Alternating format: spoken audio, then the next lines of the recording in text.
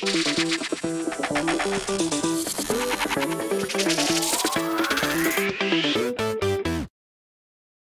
Chicago Bears beef up the trenches even more, drafting offensive tackle Larry Borom from Missouri in the 5th round of the 2021 NFL Draft.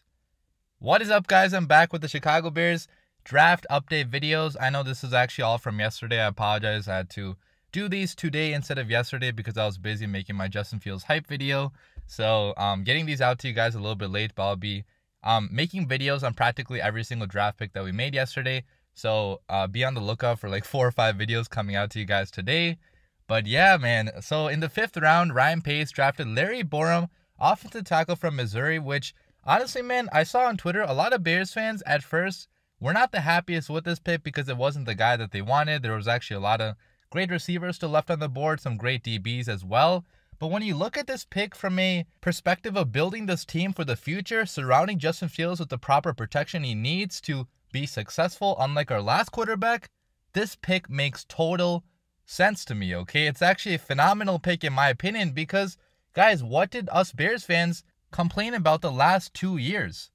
Bad offensive line play, specifically bad offensive tackle play, okay? Our interior still was okay for the most part with guys like Cody Whitehair, James Daniels, a guy like Sam Mustipher stepping in, but the tackle play was horrendous the last 2 seasons, okay? Bobby Massey was injured half the time, and when he was on the field, he wasn't that good of a tackle, so we cut him this offseason. And obviously, Charles Leno, you know, he's not the worst tackle in the NFL probably, but he's not great at all either, okay? He plays pretty soft sometimes. He's not aggressive at all. He makes a lot of mistakes. 2019, he made, you know, a ton of penalties too. So Charles Leno also, I mean, eventually, he needs to be replaced as well. I think this probably is going to be his last year on the Bears if he even does make the roster, which now that we drafted 2 offensive tackles pretty high, which Ryan Pace has actually never done before, okay? Ryan Pace has never drafted offensive tackle higher than round 6 in 7 years. You know, now Charles Leno also could maybe not even make the roster. If I had to bet money on it, I would think Charles Leno still stays for at least this year because starting 2 rookies at tackle is kind of risky. But then again, I mean, we're not getting great play out of Charles Leno anyway, so why not start the rookie to jumpstart his development? That's something that Ryan Pace, Matt Nagy, and offensive line coach Juan Castillo are going to have to figure out because you also don't want to put him in there too early and overwhelm him. But if he's ready, then why not start him, okay? And if you look at Larry Borom, his scouting report, what he's like, man, the Bears might have got themselves another steal, okay? Because everywhere I read, man, this guy was actually one of the best offensive linemen in the SEC, especially last year, okay? PFF, Pro Football Focus, ranked him as the 2nd best tackle in all of the SEC, okay? And that's, again, going up against SEC level talent. I know the SEC had a down year last year, so obviously you have to take that into account too, but he was still going up against grown men and dominating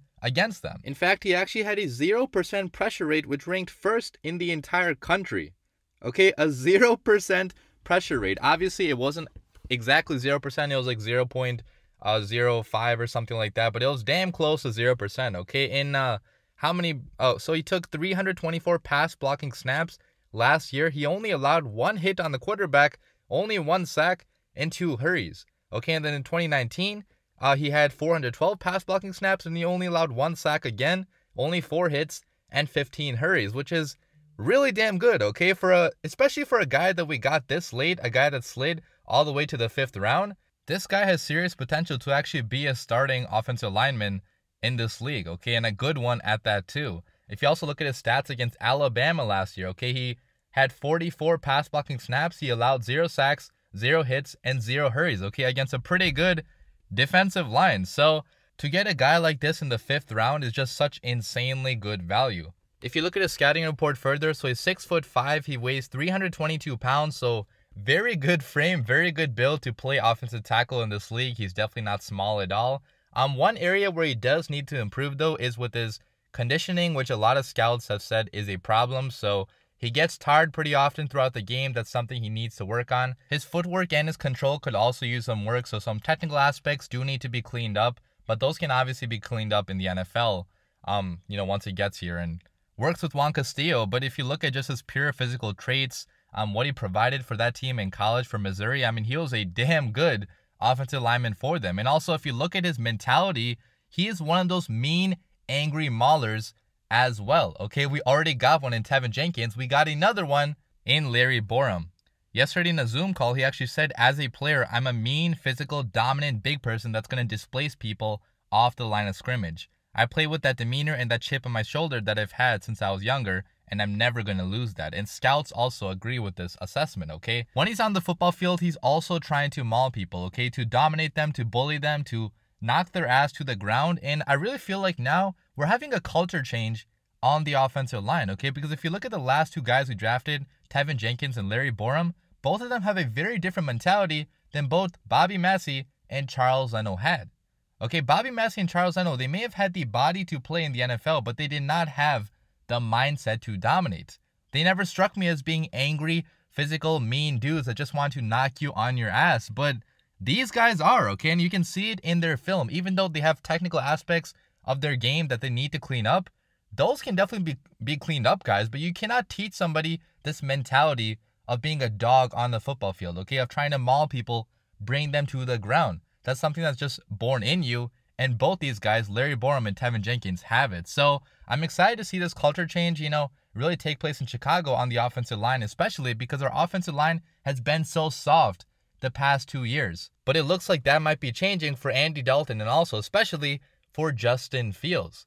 Okay, and that's really going to help him in his development. When you're a young quarterback, and you can be assured that you're not going to be hit every 5 seconds, okay, that you're actually going to have time to throw the football down the field. You're not going to have to worry about your blind spots. You're going to be protected adequately. That makes it a hell of a lot easier to develop as a quarterback in this league, okay? Because a lot of the parts of playing quarterback depend on your confidence. And if you're confident in your offensive line, then you're probably going to be confident in yourself as well, in your ability to, dominate the game. So I'm really happy for Justin Fields, man. It's been reported that Justin Fields was actually working out with Larry Borom last summer. So that's pretty cool as well, that he already knows Larry Borom. He's going to already have experience working out with him. So maybe Justin Fields did play a role in getting this guy. Maybe he did give the front office his input. Most likely not, though. Most likely the scouts just liked him in general.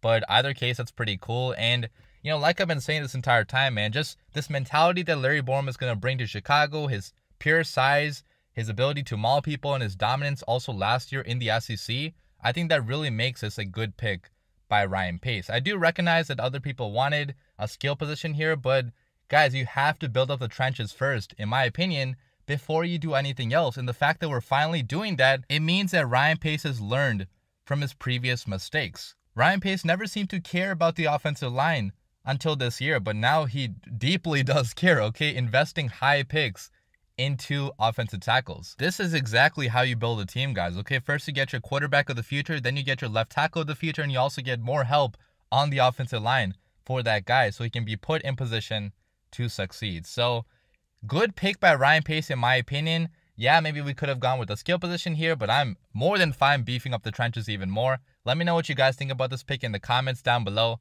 But as always, bear down.